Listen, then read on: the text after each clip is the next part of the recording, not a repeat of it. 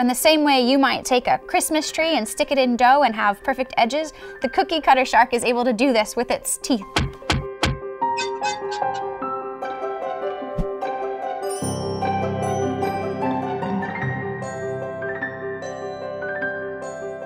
A cookie cutter shark is sometimes known as a cigar shark because of the shape of its body.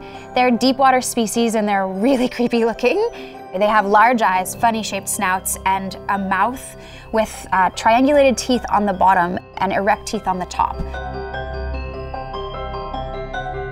And while it has an adorable name, it's capable of cutting perfectly cylindrical plugs of flesh out of its victims. Cookie cutter sharks spend the majority of their time at depths below 1,000 meters, so below 3,200 feet in the sea. They're extremely deep water sharks, but the interesting thing is that they come up at night to hunt. They're successful in feeding at nighttime because they have photophores, which emit bioluminescent light, which mimics smaller fish. And so animals like dolphins, whales, marlin, and tuna think that these glowing lights on the cookie cutter shark are actually prey.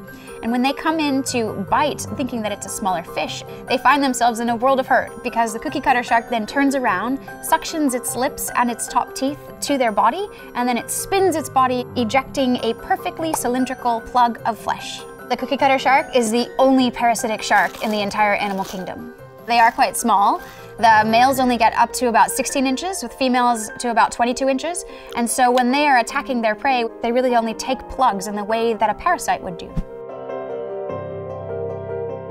And it's quite a characteristic plug shape. And in fact, they've even found some of these plugs on the heads of nuclear submarines. Humans don't encounter them very often because during the daytime, they're generally significantly deeper than human activity.